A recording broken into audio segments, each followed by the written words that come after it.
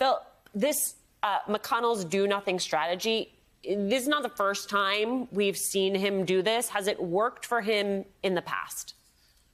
Yeah, I mean, I think that one of the things that McConnell and his party have going for them, and people will remember that Trump had no second-term agenda when he was running in 2020, nor did the Republican Party, which basically just said whatever Trump wants to do, which was their policy platform.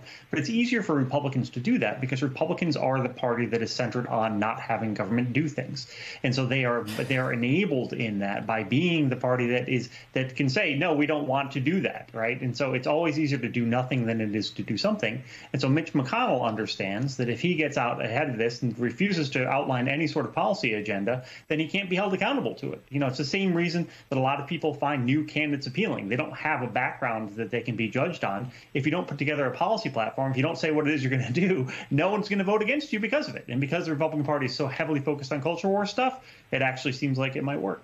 And I do want to come back to that culture wars question because that's what ends up taking up a lot of the oxygen in the room. But Juanita, before we do that, I want to ask you then, if Republicans are avowedly running on nothing, what then does that mean for Democrats and their message?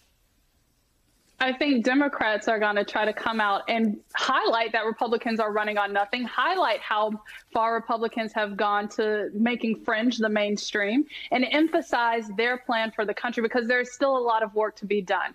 I think that Philip hit the nail on the head about accountability because that's what we do see right now, that Democrats are being getting hit with in every poll that shows low approvals for the president and every poll that recognizes that the Democrats haven't made a lot of progress on their legislative agenda. But the other thing that I think Democrats can emphasize is what the GOP has already said they will do. McCarthy and others have already gone on record saying that the next Congress, if they have control, will be about revenge with unfounded impeachment proceedings, unfounded investigations into folks like Dr. Fauci, threats to remove Democrats from committee positions, and the chaos that follows. I think that's something that Democrats can absolutely lift up to emphasize that while Democrats are working to get something done, Republicans will just create an environment of chaos and gridlock. I mean, Elena, Juanita makes an interesting point there, which is they may not have a policy agenda that they are clear or that they are televising per se, but that is not to say that they haven't told us exactly how they plan to govern should they take back power. That's exactly right, Alicia. And, you know, just going back to Mitch McConnell, I mean, he and my colleague Jonathan Swan and I reported this last year in November. McConnell was at a donor dinner with a lot of Republican donors, some other Republican senators, and made this clear. One donor asked him, okay, sure, you want to run against what Democrats are doing and against the Biden administration, but what about what we're going to run in? And he said, this has worked for us in the past. It's worked for us in 2014 when McConnell helped to lead Republicans back to taking the majority.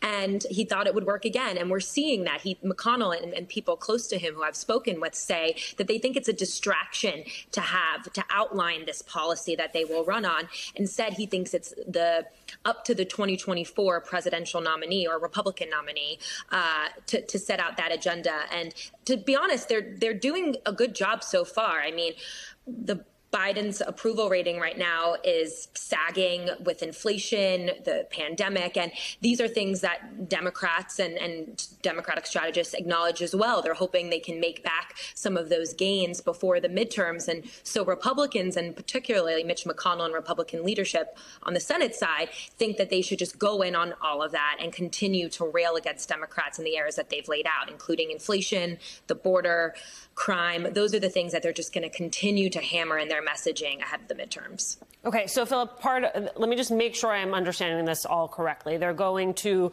largely go after problems that don't exist. They're going to offer no real policy vision of their own. They're going to get really worked up about things like Minnie Mouse's new outfit. And then you add on top of that, you're going to have the former president doing what he did last night, where he says things like, I'm going to pardon the January 6th insurrectionists if I get back into office.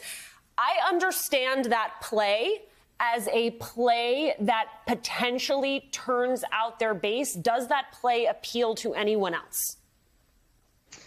It's a very good question, but I think the rejoinder to that is another question, which is, do they need to worry about anyone else? This is going to be a midterm election in which, at this moment in time, what past trends tell us is the Democrats are in a lot of trouble. I mean, they've got an uphill fight anyway, just based on the fact this is the first midterm election of a new presidency, which tends to go against the president's party. We have a president who does not have high approval ratings. We have a lot of other indicators, a lot of retirements. Redistricting is pushing a lot of people out of office, so they have fewer incumbents. There are all these ways in which the Democrats are already disadvantaged, and so the Republicans are poised to benefit from that. I mean, are they going to pick up a lot of moderate suburban voters? They might pick up some moderate suburban voters who are irritated with President Biden. Yes, I mean, I think that one of the things that we've seen. I spoke with a Republican consultant, very smart guy, who made a very good point, which is that yes, it would be beneficial if the government, if candidates went out and talked to voters about bread and butter issues, but that's not going to move people as much as talking about culture war stuff, and that's why the Republicans don't do it. That's why Republicans win, is because they talk about these things that inflame passions and get people irritated. It turns out their base, and it doesn't turn off a lot of other voters. And the result is the Republicans are able to be successful in places where you might not expect it.